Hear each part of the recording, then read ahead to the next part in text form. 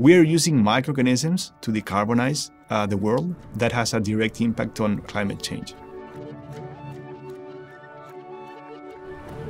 Agriculture, unfortunately, is a big contributor to global warming.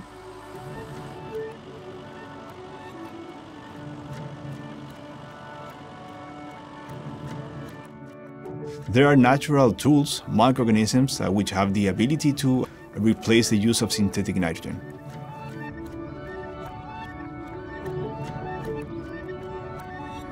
Actualmente en Andes estamos trabajando en dos proyectos muy importantes. Uno tiene que ver con la reducción del uso de fertilizantes nitrogenados.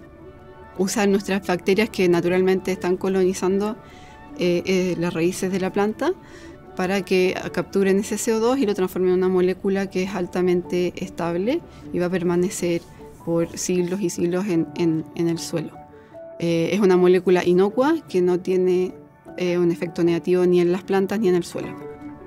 At Aranis, we developed the microprime technology, which is a seed treatment. Basically, what we're doing is that we load the microorganisms with a formulation inside of seeds. So we are thinking and using seeds as vessels. Now, when the microorganisms are inside of the seed, they can, for the case of corn, be stable for up to 3 years, which is pretty much compatible with the needs of the industry. And also, and most importantly, by putting the microorganisms inside of the seed, we gave them an unfair advantage in order for them to be able to colonize the root structure and interact with the plant from the very beginning and through all the life cycle of the plant. We see with the tools we are building that we will be able in the future to replace the use of synthetic nitrogen. Biology and nature can have a huge impact on making the process of growing food more sustainable and compatible with a better future.